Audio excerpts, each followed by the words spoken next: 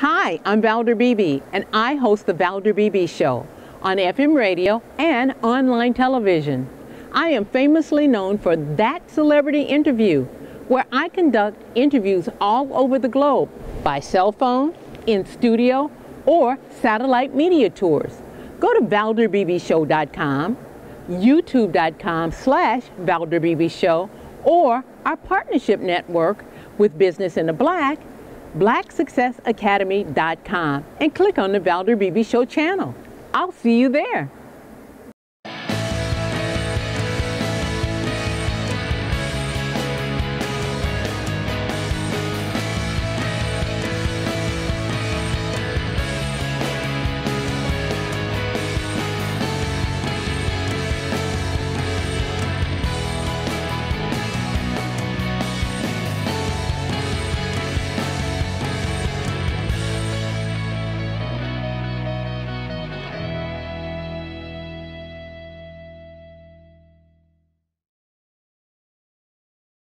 Good day, Alexis Davalos and Lou Kleintank. How are you guys? Pretty good. Doing good, yeah.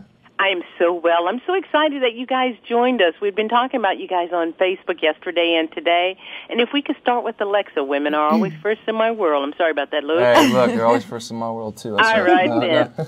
Tell me about The Man in High Castle and your role. Oh, The Man in the High Castle. It's an extraordinary world. It's a very, very wild what-if scenario. We're living in an alternate history, which has been magical. Juliana Crane is very close to my heart. She's a tenacious young woman who's just been thrown into really extraordinary circumstances and is forced to be a chameleon to survive. She's been just unbelievably good fun to play. I know it's set in the past, but what same similarities did you find to today's women? Oh man, I think she's sort of every woman. When we started the show, she was living her life and doing her best and maintaining sort of a semblance of simplicity in her world and. And then this wild thing happens to her. I think she's, there's no difference really. Women then, women now. There's a difference in terms of what our world is as far as, social media and political aspects and all of that. But I think, as a woman, she's, not too different today. Not too different. Well, I thought we were going to leave some of those problems behind. No. Luke, you play the character Joe Blake, if I'm correct, the suspect. Tell me about that. Tell you about Joe in season 2? Yes. No, Joe is just really on an emotional journey in season 2. He's kind of discovering himself, his past, the relationship with his father that he never knew, and dealing with all the things that he had to accomplish and the terrible things that he had to do in accomplishing the things in season 1. So he's really just on a psychological journey in his mind, and he's dealing with a lot in season 2. Since this is based on the award-winning 1962, based on the award-winning novel and this alternate history, does this make you think different, Luke, in your real life?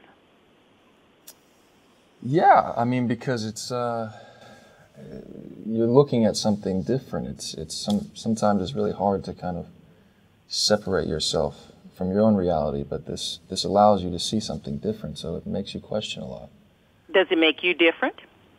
I don't know if it makes me different. I think it opens my eyes to something that could be, and it makes me have an internal discussion in my own mind.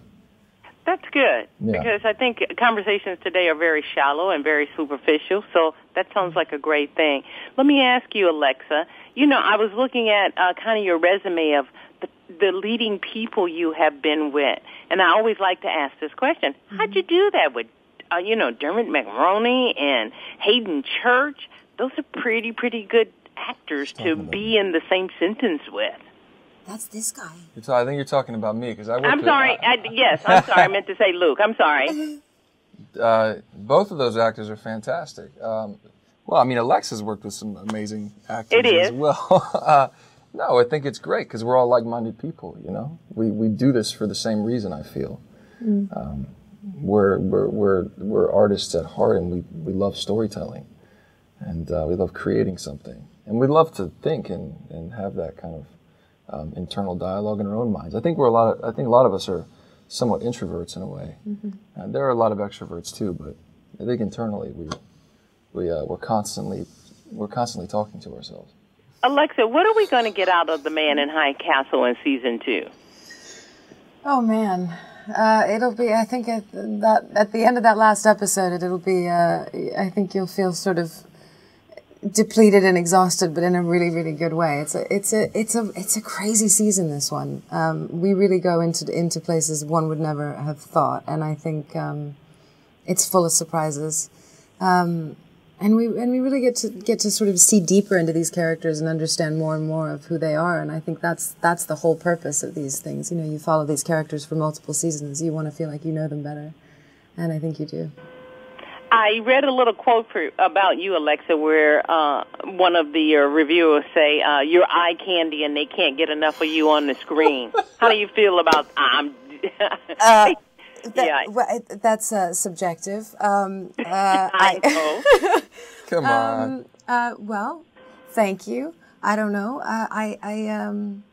Yeah, what do you say? What do you say? What do you say? You say thank you very much. Thank you very much. Well, yeah. I agree with them, so, you know, so maybe that is subjective, well, but I do. I'll thank you then. Thank you. Thank you, Valder. I'll wrap up with you, Luke. You know, The Man in High Castle, it is an Emmy Award-winning Amazon Prime. That's no little feat. How do you top that? Where do you take that as an actor? I think we just continue on, you know. I mean, award aside, I think it's a great honor to be recognized, but I think we just continue on and keep telling the story that we're telling. And I hope that we can do it for many years to come. Okay. Can we binge on season 1? You can binge season 1, yeah. And you can binge season 2 tomorrow, too. You can binge season 2 tomorrow. All right, and it's all, tell me where it is. It's all on Amazon Prime, right? Amazon Prime. Thank you, guys, and happy holidays, and good luck with The Man in High Castle. It's a great show. Thank you very much.